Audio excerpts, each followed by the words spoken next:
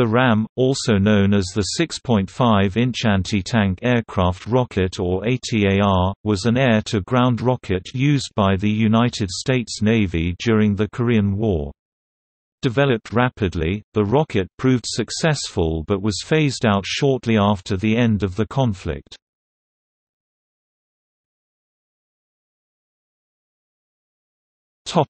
Design and development.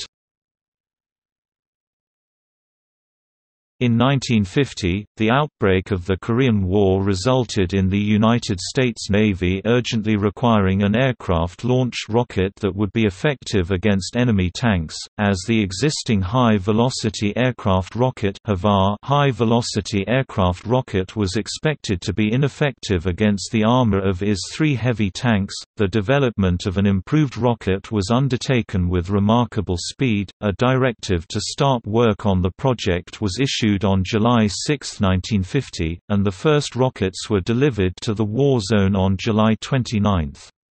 Over the course of those 23 days, the Naval Air Weapons Station China Lake, located in China Lake, California, developed an improved version of the HAVAR, with a new, 6.5 inches (165 mm) shaped charge warhead replacing the earlier weapon's 5 inches (127 mm) charge.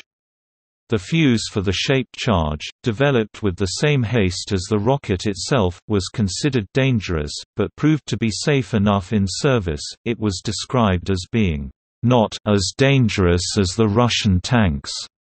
It was designed to destroy.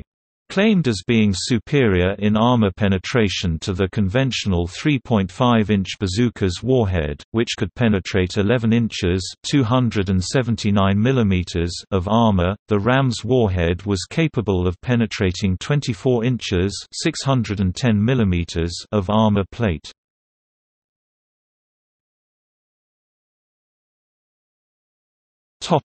Operational history.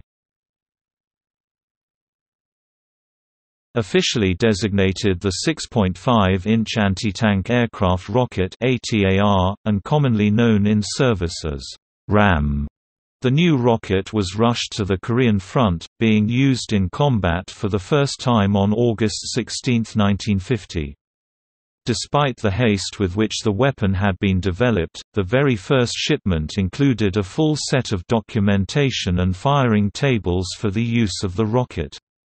The first 600 rockets were constructed by hand, but a production line was rapidly set up. In operational service, the Ram was fitted to the P-51 Mustang, F-80 Shooting Star and F-4U Corsair aircraft, and it proved to be moderately effective, with the first 150 rockets fired scoring at least 8 confirmed kills of North Korean tanks.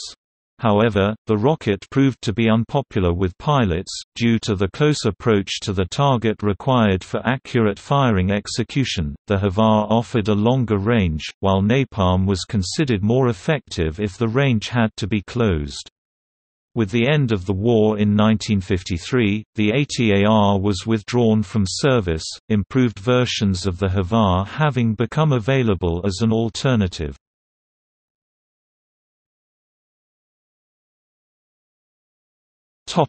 See also: FFAR, Tiny Tim rocket, Bohr rocket.